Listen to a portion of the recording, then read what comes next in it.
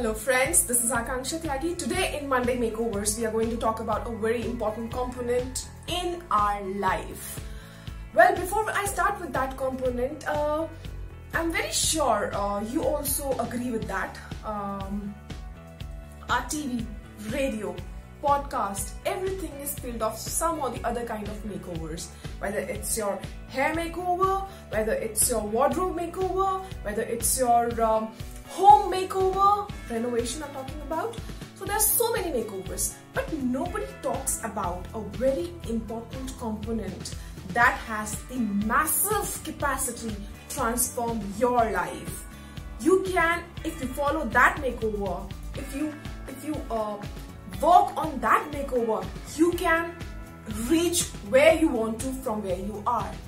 Yes, you got that right. I'm talking about mind makeover in Monday Makeovers today. So let's try to understand what is mind makeover. I'm sure since your childhood you follow a different pattern. The pattern keeps on changing on the different stages of life, be it infancy, be it adolescent, be it a teenager. The pattern keeps on changing every time.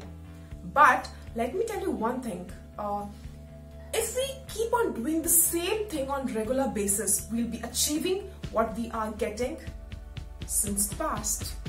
Yes, बिल्कुल सही समझा आपने. अगर हम वही चीज करते रहेंगे, अगर हम वही पैटर्न फॉलो करते रहेंगे, तो हमें मिलता भी वही रहेगा जो पहले से मिलता आ रहा था. अगर आपको कुछ अलग चाहिए, अगर आपको कुछ नया चाहिए अपनी जिंदगी में, तो you have to do something new. Because every change is a new beginning in itself. So let's say example, we are in quarantine nowadays. So what new things are you doing? How you are challenging yourself? Please pour in your suggestions and comments in the comment section, Please pour in those feedbacks and suggestions also. And I would also like to know what you are doing in this quarantine session, in the self-isolation time in the comment section. Do let me know. Yes, so for me, the new thing that I have been doing is making this video for you all. This is my new thing that I am doing in this quarantine session. What I have done, what else I have done, I'm not a technical person, but I built my website on my own by learning on my own.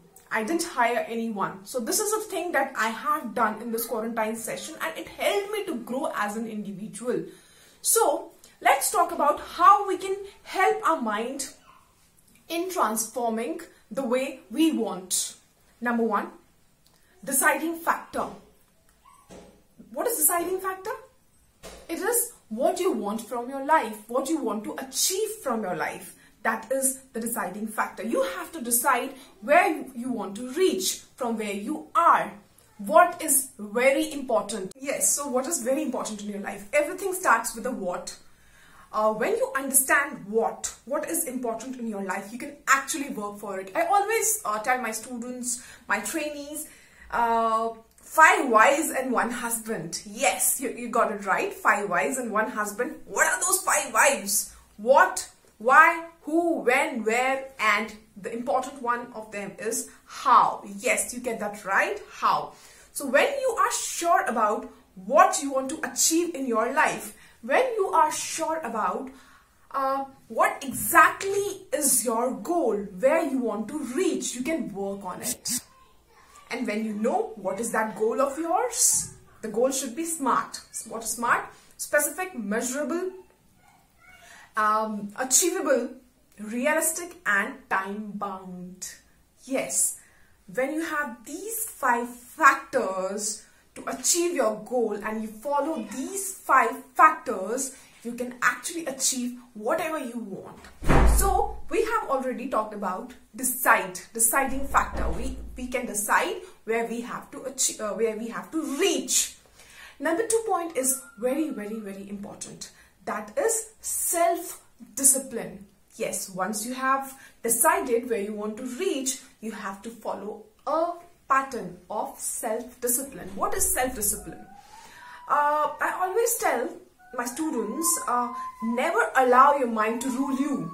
You should rule your mind.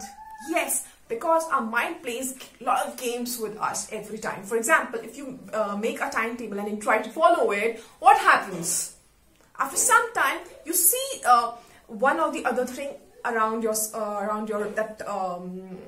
cocoon of self-regulation. What you see? You might see your kids, you might see kids playing out, you might see a noise from outside, hear a noise from outside, and you go out there, and those things divert your mind and you go there, and this very thing breaks the routine of self-discipline. So you have to regulate your mind to follow a pattern of self-discipline in which you need to have the control over mind rather the mind control you. I'm sure you all are with me and following what I am saying. Number 3 point is very important.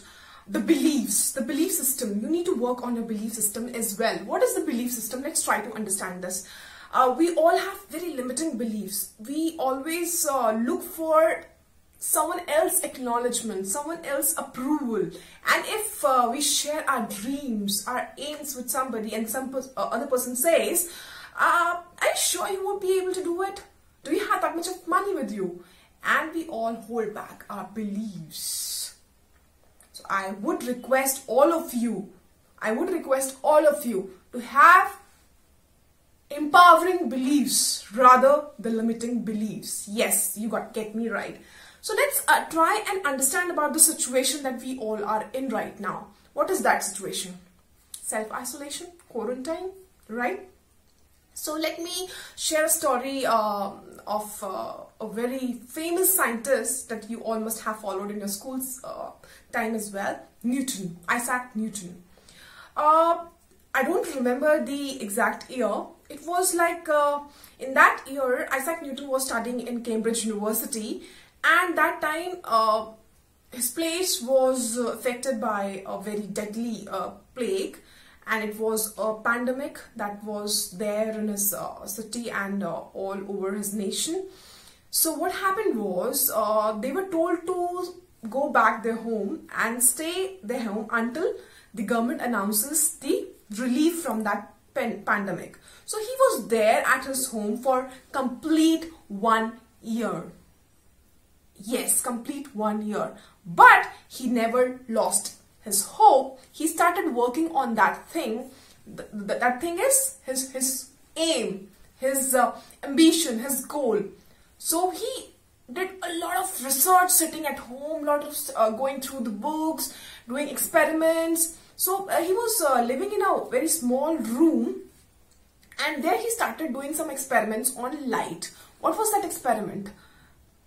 The experiment about light. That light is made up of many colors. So there was a hole in his room, and he could see sunlight beaming into his room. And that prism thing, that earlier those prisms were used for antique purposes only, for the showpieces only. There was no scientific usage of those prisms. So he used that prism, and he found that through that the rays were going, and they were so colorful. So he invented this thing. The light is made of so many colors, and that 1 year, when that 1 year was over, he came up with 2 journals and he published them, and those journals were acclaimed, got instant hit among all the people who were following science and who were doing different experiments on light and other stuff. Maybe what I am sharing you is not that correct, or the information is little bit skeptical, but what I mean to say over here is, but what I want to make you understand is that always see a struggle, a challenge as an opportunity, because when you see these things as opportunity, you would be able to reap out benefits out of it. So there is a saying, a pessimist always sees things as difficulties, but an optimist person always sees every difficulty as an opportunity to build something. So this is all I wanted to tell you about mind makeovers. We'll be back soon and sharing more and more videos about how to control your mind, how to regulate your mind, and understanding the working of subconscious mind. Stay tuned. Till then, bye bye. Love you all. Namaskar.